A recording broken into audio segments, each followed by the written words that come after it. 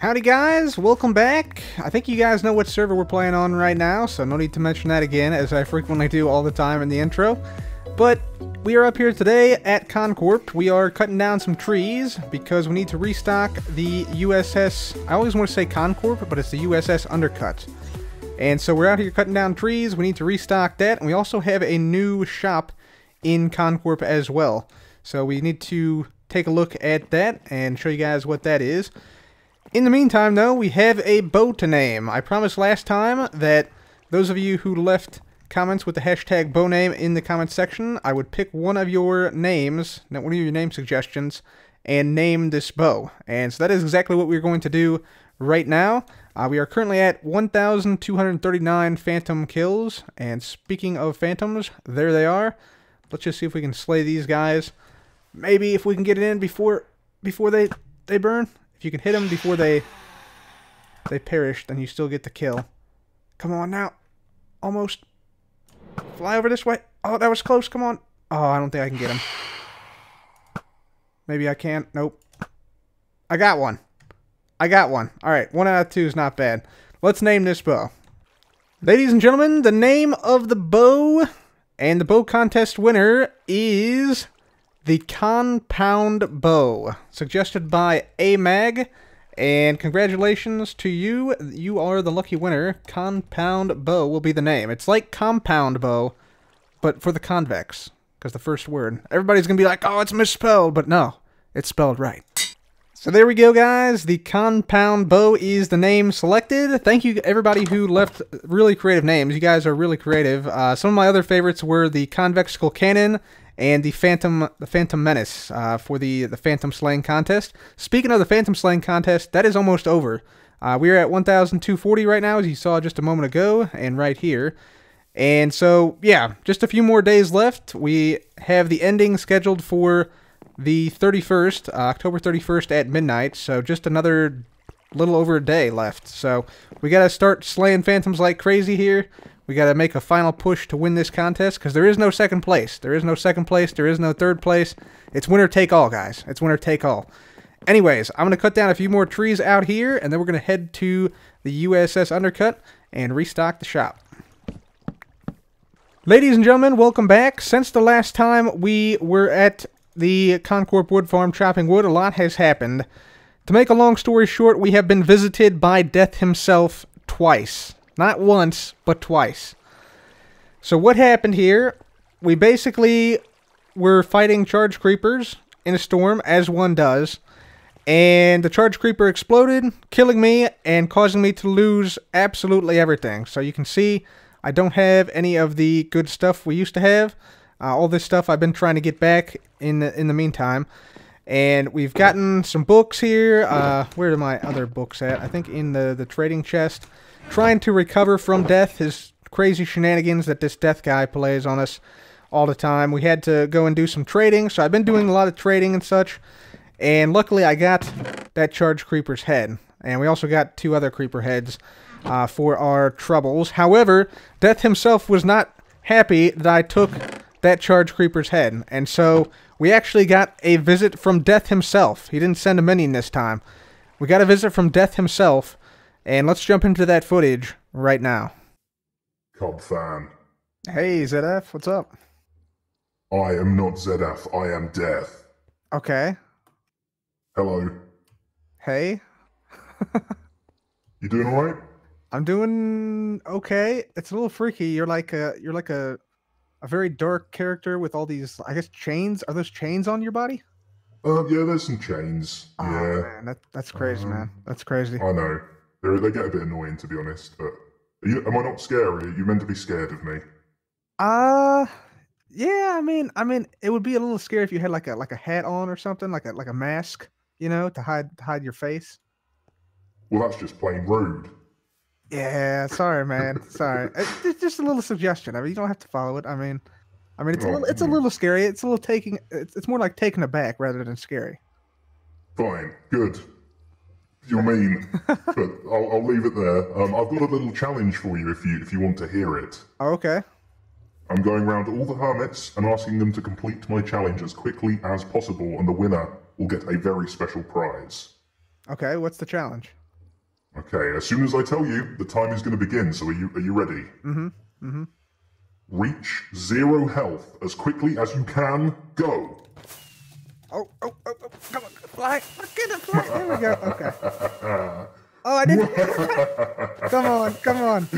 Oh, watching you struggle. I got it, coming in, here we go. There we go. Beautiful. Finally. This pleases me greatly. That took a long time, actually, man. I'm disappointed. It did take quite a long time, yes. But you've achieved your goal. Your time has been recorded, and I will let you know how you did shortly. Awesome. Hopefully I did well. All right, man. Hopefully you did. Do you want me to pick your stuff up? I can probably make it back there. Yeah, actually, go ahead and pick it up. Pick it up if you can. I'm nice. I'll do it for you, even though you called my face horrible. Okay. There we go. Thank you. Yep. Thank you for taking part. I'll see you sooner than you think. So there we go, guys. Death visited us for Halloween. I don't know how many people can say that, but I feel very privileged. We also got back our stuff now, so you can see, yeah, we got the max level gear now. Took quite a lot of grinding to get all this stuff back. Of course, the spoon is the only thing that actually survived the explosion from the charge creeper. We got the compound bow 2 as well, so same enchants as we had on the compound bow 1, which lasted all of like an hour on the server. So, man, that was quickly explodified. But yeah, anyways, let's go ahead and head on out here. We're gonna gather some of this wood we've chopped down recently at the Con Corp wood farm. So we're gonna gather all this up. We got some in here, we got more in there, and then a little bit more of some other types around here. Stuff like that. So let's go ahead and put this all into the boxes. We're going to go ahead and restock the USS Undercut. Alright guys, we made it out to the deck of the USS Undercut here, and when we look inside here, you see we're out of stock. So let's go ahead and fix that. We'll just double shift click right in there and restock every type of wood here. Got to make sure we put it in the right chest. There's the oak wood, the birch wood. We got a whole bunch of spruce wood in here, so that will be fairly straightforward to restock. I think this looks like the spruce wood one. There we go. Beautiful. We'll get a couple more of these out of here. There we go. All those. Let's see. This is oak wood.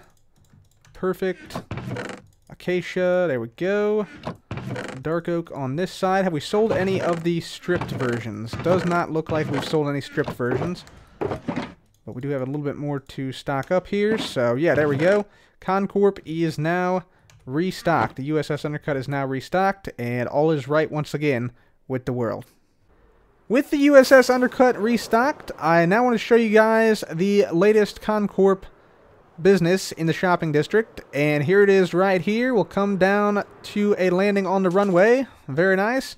And welcome, guys, to Top Gunpowder, the gunpowder shop of Con Corp. So this is where we're going to set the shop down here. You can see Scar has already come in and built a whole bunch of stuff here. We got a big runway here. We got some hangars on the sides. We got another smaller hangar up here. He's done some landscaping. We got a air traffic control tower up there. And so it's meant to be like an airport, because we're going to sell rockets and gunpowder related accessories in this area here. And Scar's also done a little bit of terraforming around here to make it look nice. So that is the latest Con Corp shop. So we need to build we actually need to build a creeper farm now to make some gunpowder happen here. Otherwise, it's a shop without anything to sell, which isn't a shop at all. So yeah, we'll have to get going on that relatively soon. But this area is looking great. I'm liking it. Scar did a great job with this shop. And soon we will have gunpowder and gunpowder accessories available for purchase at the Top Gunpowder shop right there. So yeah, looking nice. Just thought I'd mention that. And now let's go ahead and get on back to Con Corp. So guys, in case something like a sudden death like that happens again, I think we want to be a little bit more prepared. And the way we do that, I believe, is we need to make some automated farms. So I'm thinking today at the factory here, we're going to make a automatic melon and pumpkin farm. Because, yeah, that way if we die unexpectedly and lose some stuff like I did, yeah, you can come here, pick up some melons and pumpkins, and then go to trade it away for some enchanted books in the iTrade trading hall. So, yeah, that would be a good thing to have here, I think. So, let me go ahead and put down like a floor here. I need to sort of plan out how I'm going to do this, but we're going to make a melon pumpkin farm today here at the factory. Alright guys, so I think I've decided what I'm going to do for this melon and pumpkin farm. So we're going to go with the smashing melon and pumpkin farm design. In case you guys are unfamiliar with smashing, you are about to be informed about what it is. Basically, it's an amazing melon and pumpkin farm designed initially by Cass at the Mazuma Games channel. I'll provide a link in the description for this. And it's basically the best melon and pumpkin farm ever made in history ever. Even in real life. Like, this tops everything. It basically uses an observer, like the observer face, to punch the melons and pumpkins into the ground, into the dirt, and then, yeah, they get collected that way, and it's just hilarious. It's amazing. Trust me, you guys are gonna love it. It's gonna be awesome. So this is the same design I used in Season 5, but if you find the best, why use anything else? It is the absolute best by far. It's also the fastest melon and pumpkin farm in the game right now. So, yeah, we're going to put those two 9x9s of that right here. I think we should have enough space here, and we'll have, like, a little bit of an area to, like, walk in between them here. I think that should be good. We'll probably have to put this in the ground, though. So we'll probably put it at level 25, which is what I'm at right now. Yeah, that should work. Then down below, we're going to have some hoppers leading from these two farms. They'll lead probably just, like, over here into this area, and then down below, we have some space to work with down here. So probably like somewhere around this dirt block, we'll have the shulker box loader for the melon and pumpkin farm. And then we'll put those full shulker boxes of melons and pumpkins, we'll put those into the water stream, and that will take it up that way. Now, we'll also probably need to have on the second layer up here a indicator similar to what we have on the cactus farm, like to let us know when the shulker boxes are full and when we need to restock. And then we also might want to have like a shutoff mechanism for this. Actually, we definitely do want to have a shutoff mechanism for this thing, because it's going to be so fast that if we don't have a shutoff mechanism, it'll quickly overflow and we'll have a bunch of entities around here, which would cause some lag. So we don't want that for sure. So, yeah, we're going to have to implement some type of shutoff system, which would be cool. We're going to have, you know, some exposed redstone here, like wires maybe, you know, going here and there to make it more like factory-like than the cactus farm was. So that's the plan here, I think. Yeah, I think it's a pretty good plan. I need to gather a bunch of, you know, observers and stuff, and pistons and slime blocks and all that sort of stuff. So I'm going to go ahead and get on that, and I'll be back once we made some progress. Alright, ladies and gentlemen, so we now have the first farm complete. So this is the first 9x9. We'll build a second 9x9 over here. But I just want to show you guys this thing in action here. So you can see, yeah, a lot of the melon and pumpkin stems are still growing up, so you don't have harvesting happening just yet. But what will happen is whenever we place down a pumpkin or melon, or whenever it grows in these slots here, watch what happens. Smash! Smash! Smash! So, yeah, the melon or pumpkin literally gets smashed by this observer face, which is hilarious.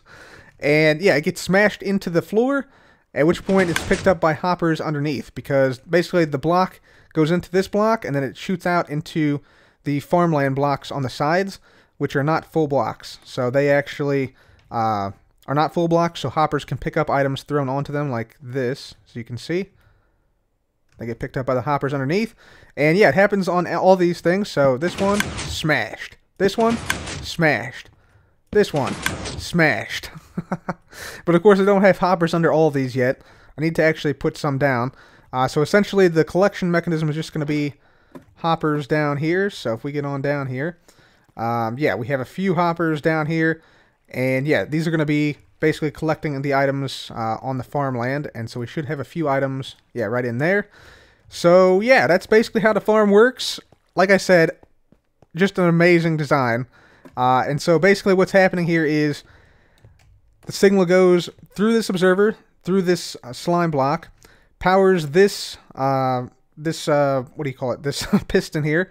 The piston arm extends, the observer detects that, then there's a redstone dust on top of this observer here, which activates these droppers. Once the droppers activate, the observer detects that and extends the piston downwards, smashing the piston, the observer down rather, and that's what breaks the block. So it sort of goes in like a zigzag pattern here, and it actually activates all these, because sometimes you can have Very rarely you can have like a pumpkin or melon grow instantly after the first one's broken. So that way you have, if you have more than one attached to the same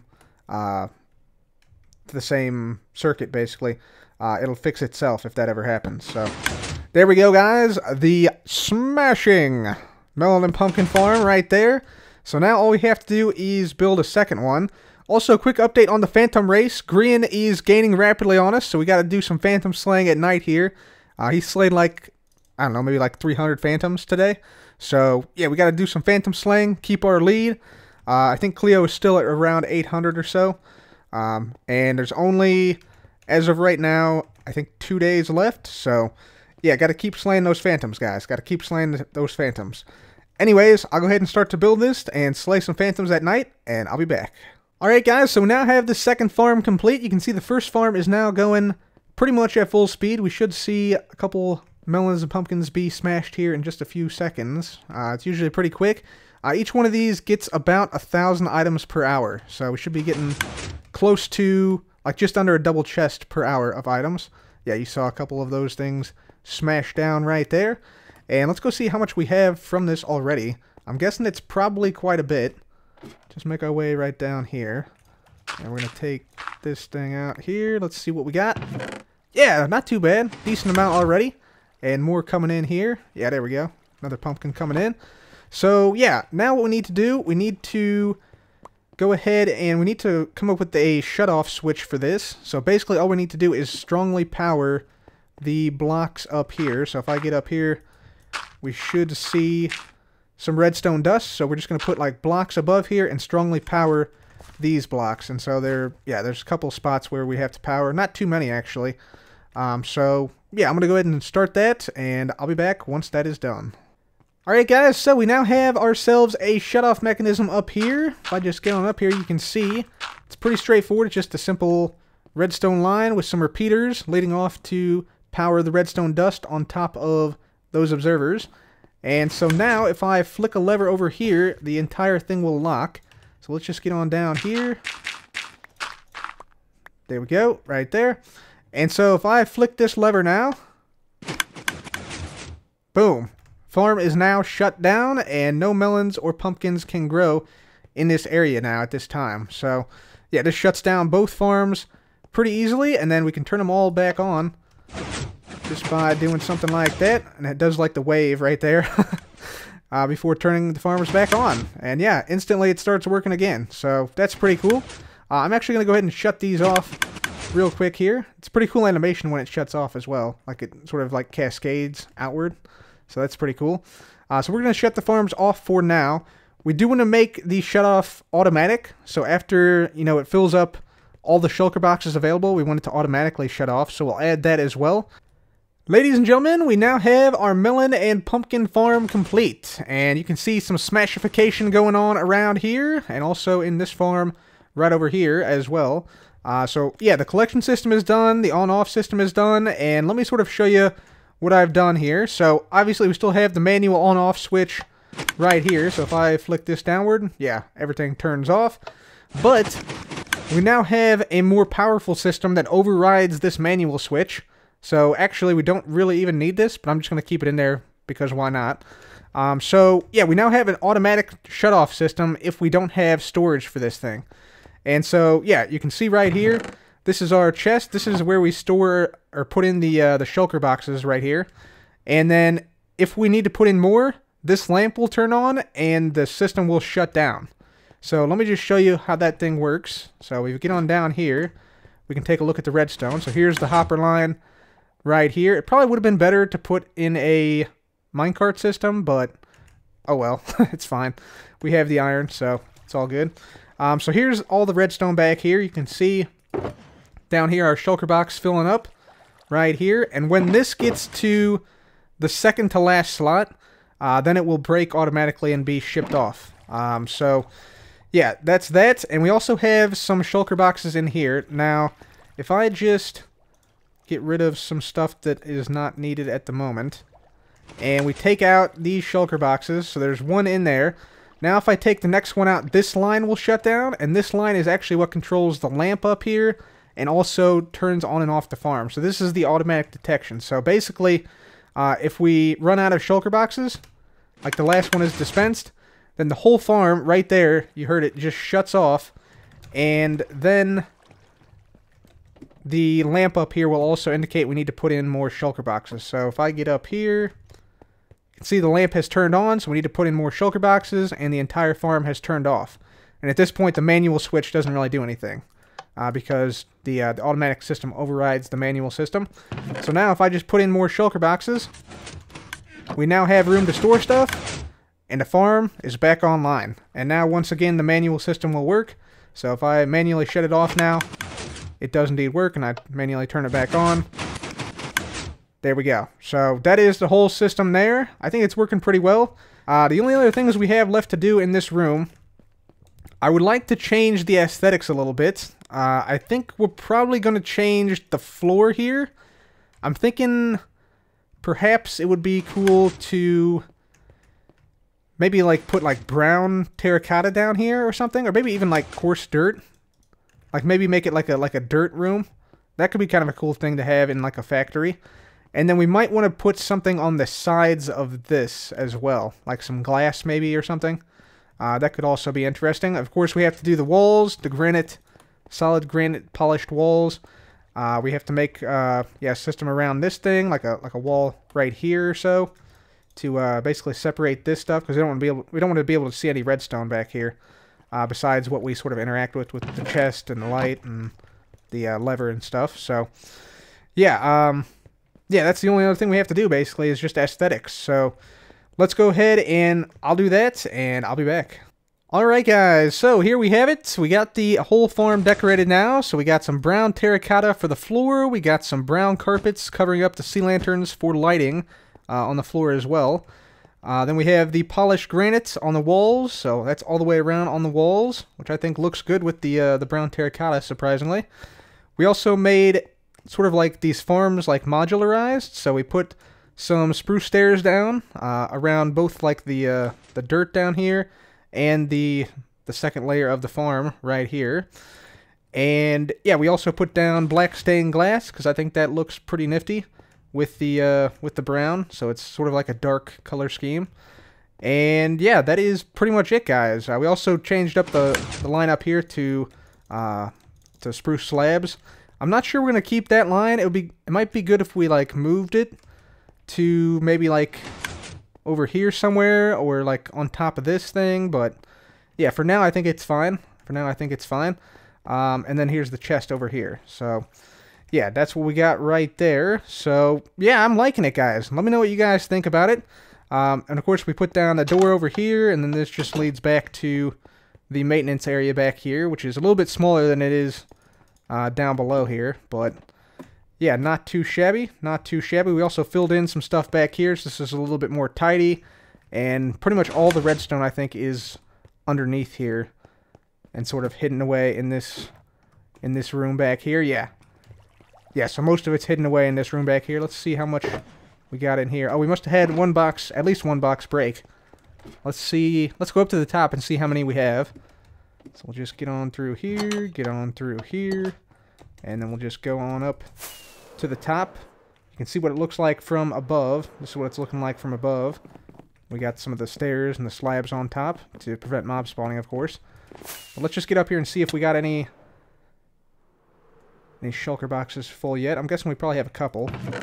Yeah, it looks like we got 3. So we got one there, and one there. And some of these are only 21, because with melons and pumpkins both going into the same shulker box, you have to break it when it's 14 signal strength rather than 15. So yeah, some of these might have one slot open, but yeah, still pretty much totally full. So yeah, pretty cool.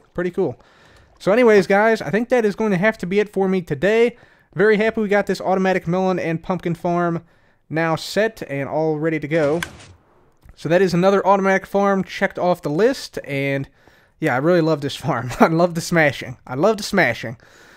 So yeah, with that, guys, I think that's going to have to be it for me today. We are ended today at 1481 on the Phantom count, so yeah, just a couple days left on that. Anyways, guys, that'll be it for me today. Thank you all so much for watching. This has been Cub. Goodbye.